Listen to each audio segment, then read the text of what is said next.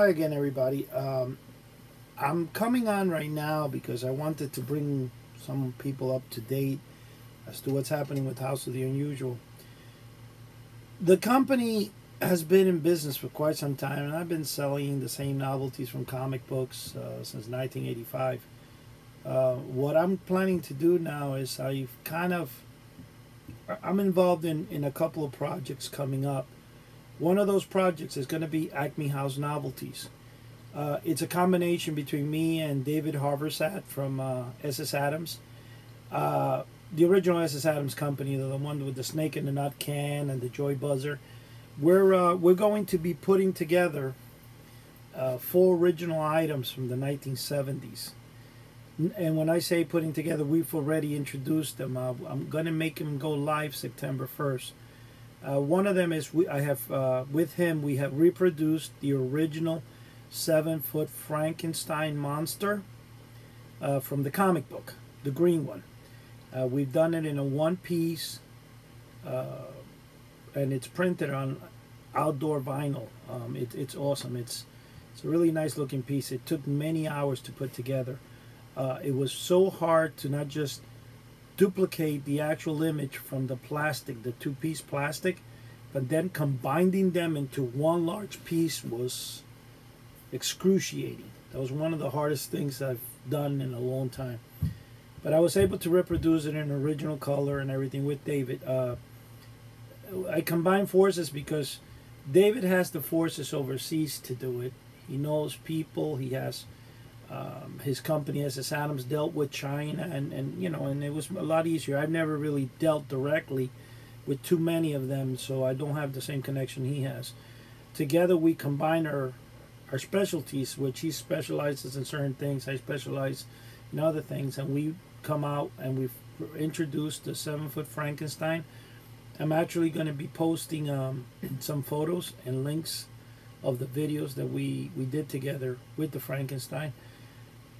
And for the first time ever, since 1969, I guess,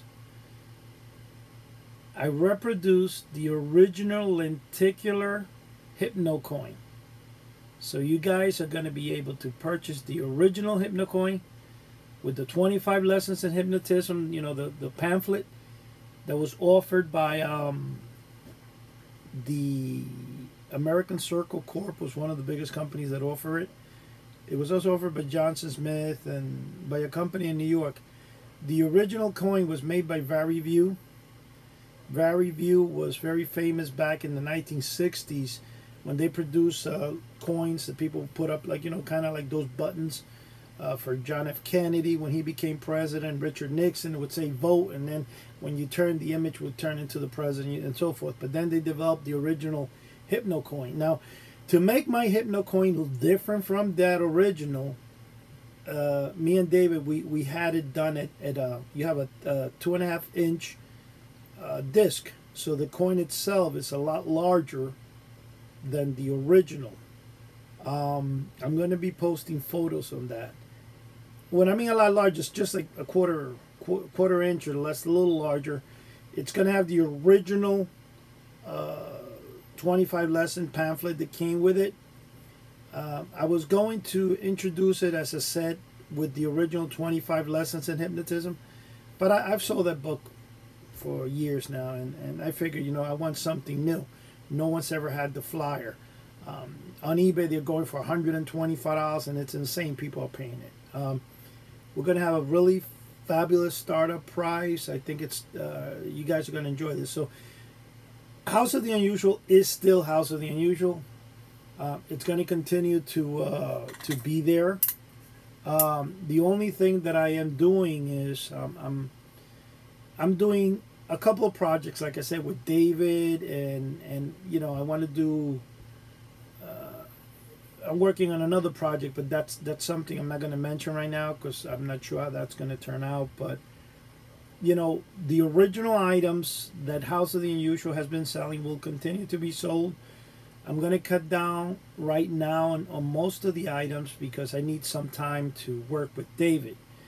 Once we launch Acme House Novelties and people start, recognizing the company in a couple of months or so, I'm going to dedicate more time to House of the Unusual, because House of the Unusual is a trademark company. It's been around since 1985. I'm not just going to go ahead and skip out of it. No, and still, I'm still producing, but there's certain things that I don't have within my power to produce, because it's hard. You need big manufacturing companies. You need, stuff. Well, David has that, and he's able to produce things I couldn't.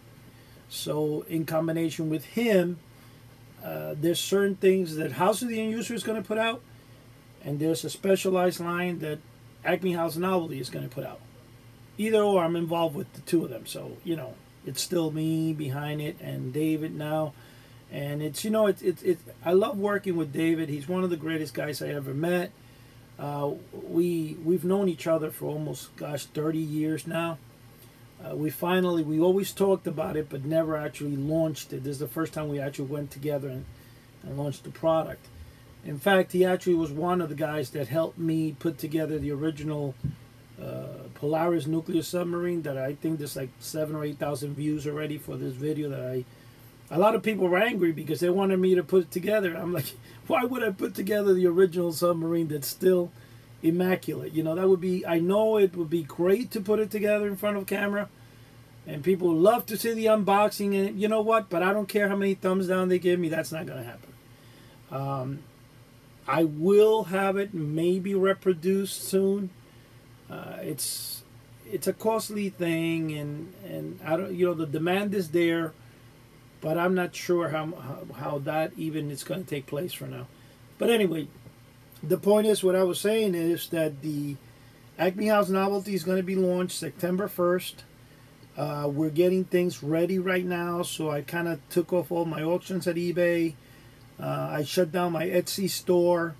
HouseOfTheUnusual.com has been in a third-party company, and not a third party, but I've used a third party to fulfill the orders and stuff, and a lot of the orders are not coming to me. They're not being fulfilled, and I need to redo the website. Now, I was going to do that. I actually did the new website, but when I launched it and changed the name over, I redirected the House of the Unusual to the new site, I lost a lot of the original grandfathered stuff I had in the internet. So I left it back, and I'm trying to figure out how that's going to be. But anyway, for now, I just thought I'd bring you up to date. Thank you very much.